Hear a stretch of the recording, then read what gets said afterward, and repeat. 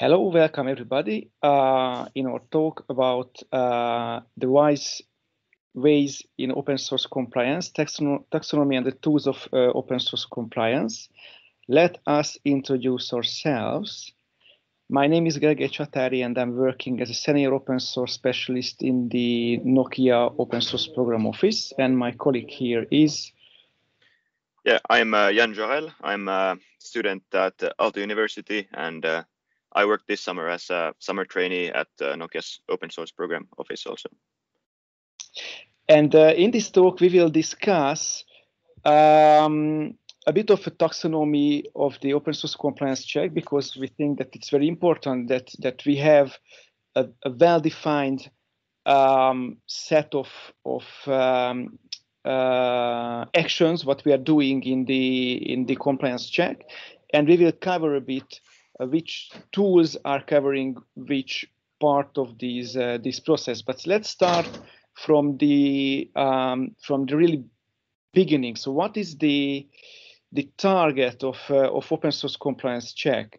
The target of open source compliance check is to follow the license obligations of the used open source software in a product, which means that we have to know what is the list of open source software used in the product. We have to know what is the license of these open source software components, and we have to know what are the different obligations in these licenses, and we have to act according to them.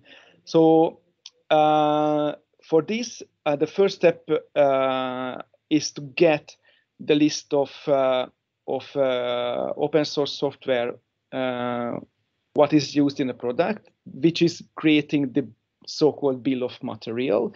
And the very difficult part of this is to get all the dependencies and all the dependencies of dependencies. I will discuss this a bit later. And then there is a second step, which is basically a decision to decide if the usage of the open source component in the given product is okay or not. Different companies have different policies on the usage of open source based on their internal business processes, but still a decision has to be made if the open source component can be used or not. And then the third check is to fulfill the obligations of the license or licenses. So let's see these in detail. So the first step is to get the list of the used open source components and their licenses. And this is a very complex step to create this full so-called bill of material. And I collected all the steps which are needed for, let's say, a full analysis. And for each of them, I describe a bit what do I mean on them. So the first step is do a container content resolution, which means that if we are using containers and container images, we need to unpack the content of these containers, so we are able to analyze the content of the container images, which means that we have to get access to all files stored in the container images. There is an interesting fact about container images that they are using these layers in the file system. So in theory, it's possible to have hidden content in the container images, and some tools are discovering these hidden files. Some tools do not discover these hidden files, but still we need this step to unpack the containers. And then we need to resolve the dependencies, and this can happen in two levels. There is a level what I call the operating system level package dependency, which means that we use the tools what the operating systems are using. So we are using RPM, ZPT, EUM, or whatever the operating system has. So these tools to discover what packages are installed to the product what we would like to ship. The other layer of the dependency resolving is the technology level package dependency resolving, which means that we use language specific tools like PEEP or NPM or GoDep or something like that to discover what kind of dependencies the given source code what we are producing are using. So, for example, in case of Golang, this is the discovery of all the included Go modules and all the transient dependencies of all these Go modules. But still, until this step, we just or only have the list of the open source components. We do not have the source code of these, or we do not have any information about the license or the copyright information of these. So we need to get the source code to run a full analysis, and for this we need the source code downloader, which basically downloads based on this information get from these different sources. It downloads the source code of the open source components, and then there is a need to scan for the copyrights and license information. So it's a tool which goes through the source code and detects licenses and copyrights information. This step can be bypassed by a different step, which is the online license checking. So there is a database called Clearly Defined, which is accessible by everybody online. And this contains the license and copyright information of different open source components. So instead of scanning, it is possible to get this information from Clearly Defined. And there is also another optional step, which is the binary analyzer. So it can happen that we do not have access to the source code of the different components in the product. So in this case, binary analysis is needed when we analyze the binary artifact of a build process.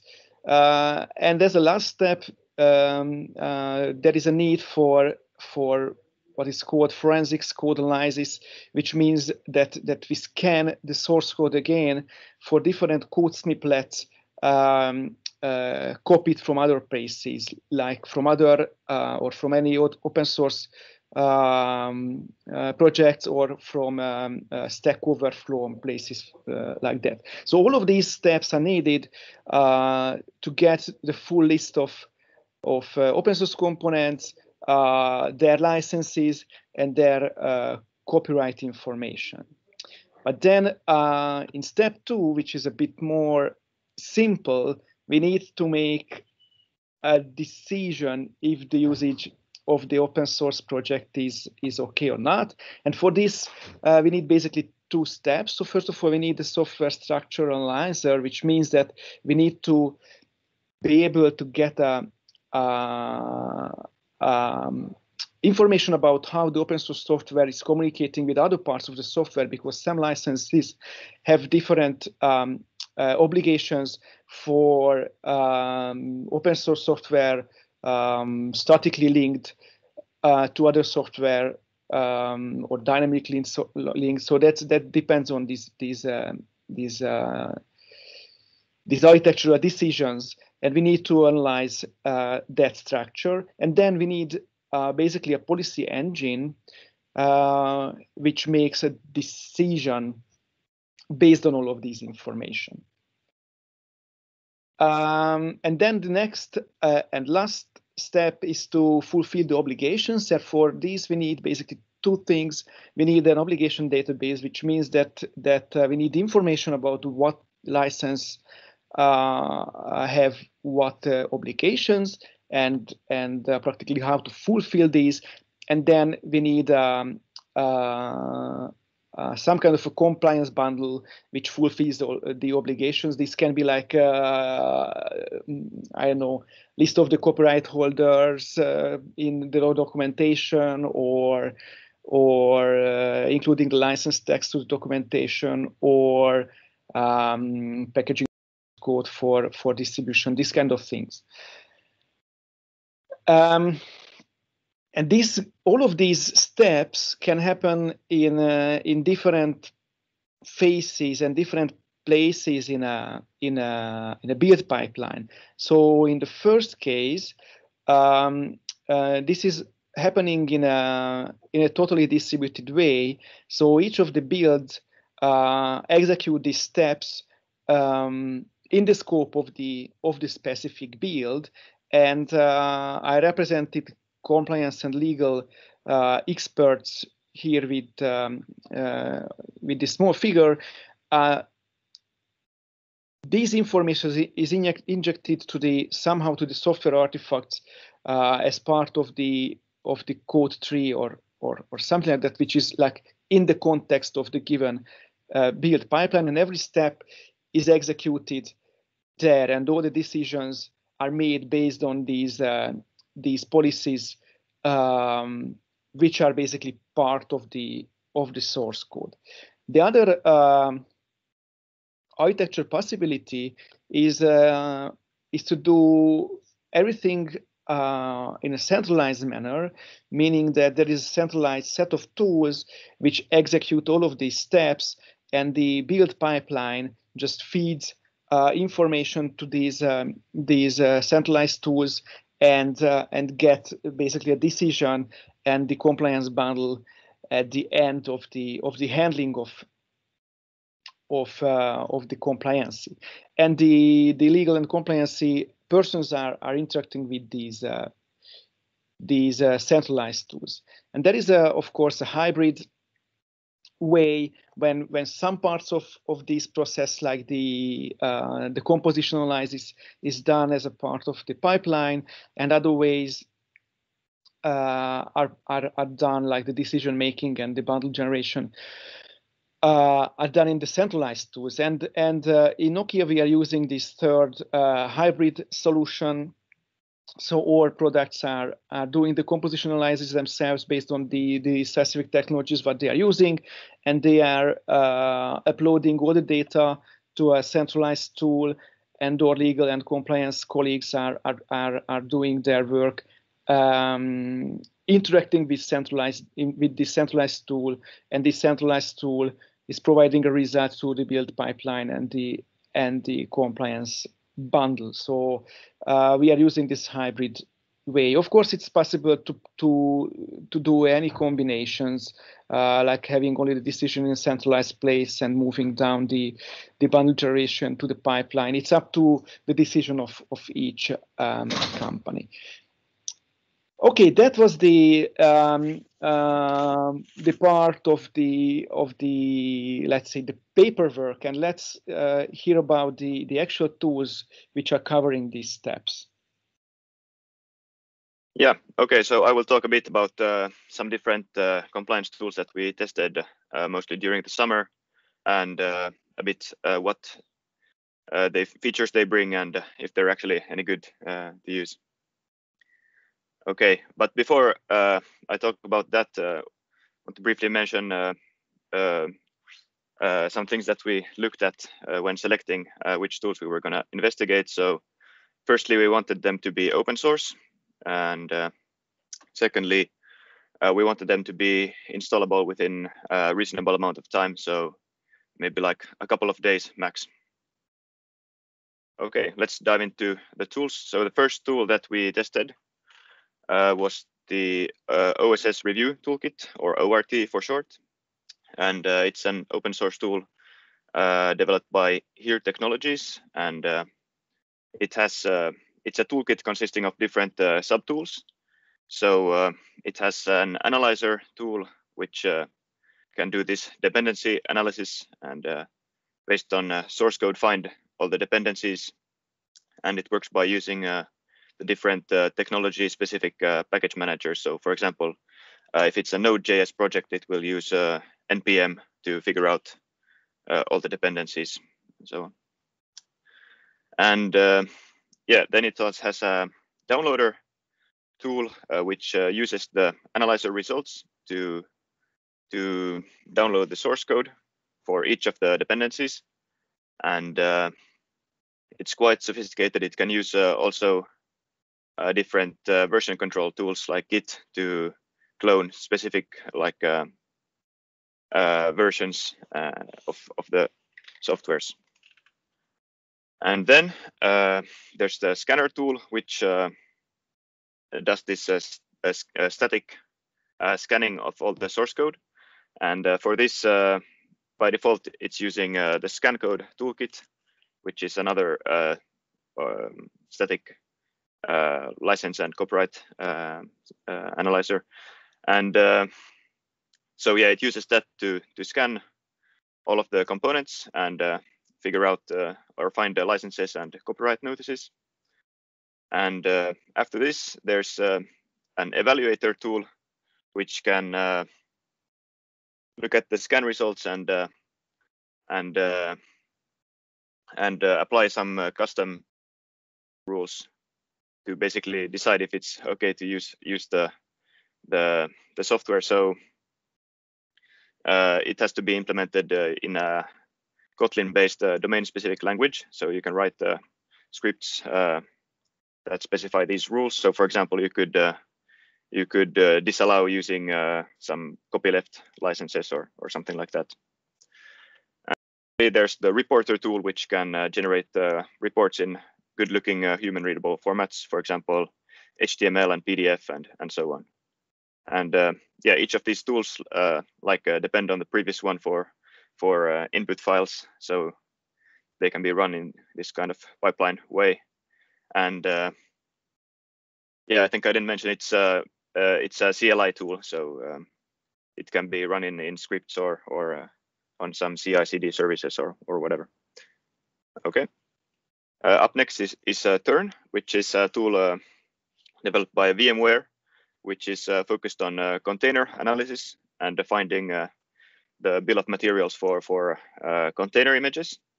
And it works. It's like a dynamic analysis. So it works by mounting the different layers of the image and then running some shell scripts inside of them to find out the installed packages.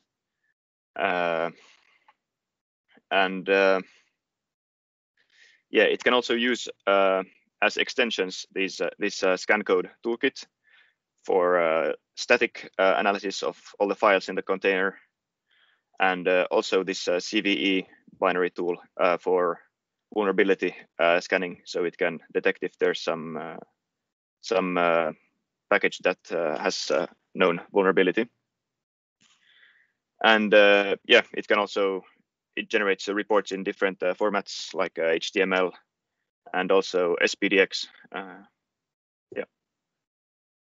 Okay. The next tool is licensed. It's a tool developed by GitHub, and it's quite similar to the ORT in its features, but so it can do dependency analysis based on source code, and also using these different technology-specific package managers, and but it can't download the source code. So, but instead it has a feature to fetch the licenses for each dependency, and based on that, you can write in a config file a list of allowed licenses, and so it can check against that list if there are any licenses that are not allowed, and then it can generate some reports for each component of the project in this notice format. Okay. Up next is this FOSA CLI, which is very similar to licensed, I think, in its features. So it can also do in a similar way this dependency analysis. But unfortunately, that's the only feature that or the rest of the features require you to set up an API key with fossa.com. So you have to sign up to their services. So yeah, the dependency analysis part is like the only part that can be run without this setup. So, but it has features to check for also license policy violations that on fossa.com, and also generate reports and things like that. Okay. Up next is Fossology, which is a Linux Foundation project, which it's mainly focused on scanning and reviewing. So it can't do this dependency analysis, but you can upload softwares to their database using this web UI, and it has two different license and copyright scanners, and which try to complement each other. And then based on the results, you can do some manual clearing and reviewing. So you can look at all the licenses found and even correct if there's something that you think is wrong.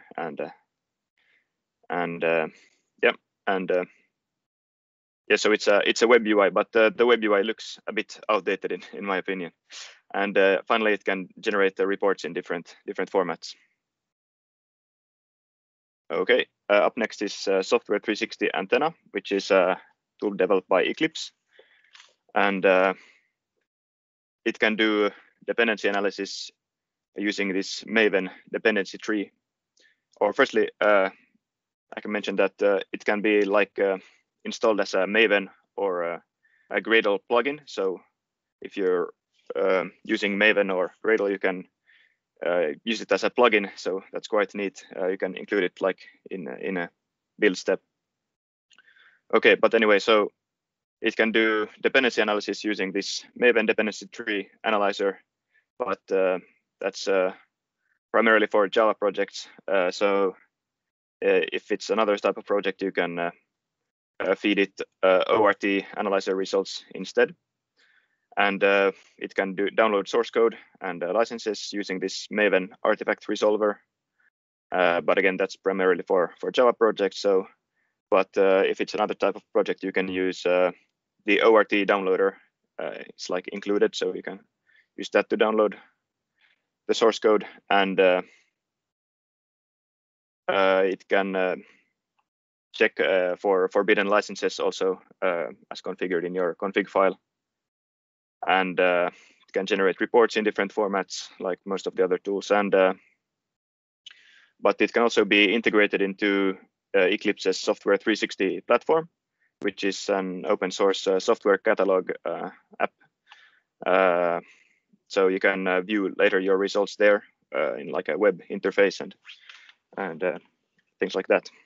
Okay. Yeah, the last tool that we looked at was this Go licenses tool, which is a tool developed by Google, which is it can detect dependencies for Go projects, but we noticed that it doesn't detect versions, so that's a bit of a downside. And it has a feature to collect all the artifacts needed for license compliance. So it can figure out the licenses of all the dependencies, and based on those, it can collect the license text and copyright notices and even source code for licenses that require it, and collect all of that into a single folder. So that's quite neat. And it can also check for forbidden licenses according to Google's license classifier and generate CSV reports. Okay, finally, I've made this comparison table to kind of compare all of the tools. So up top we have the tools and some steps in compliance. So yeah, from this we can see that there's no tool that can perform all of these steps perfectly, and some are of course overlapping in their features, but yeah.